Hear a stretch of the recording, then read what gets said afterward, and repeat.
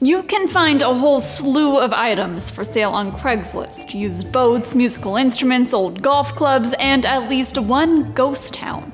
Cabin Creek, Colorado is on the market. The price tag?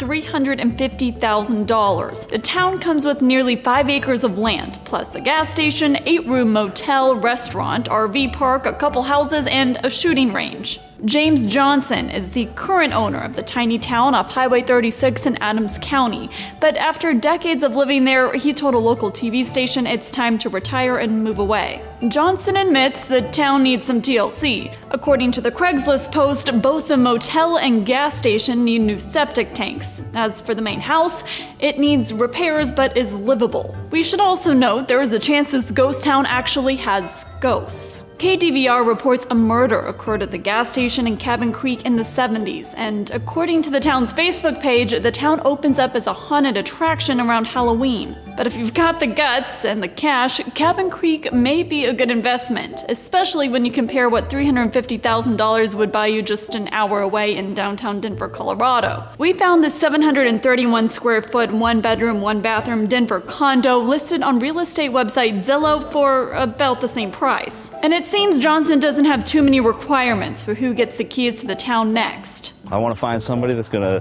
come out here and see the potential like I did. For Newsy, I'm Katie Link.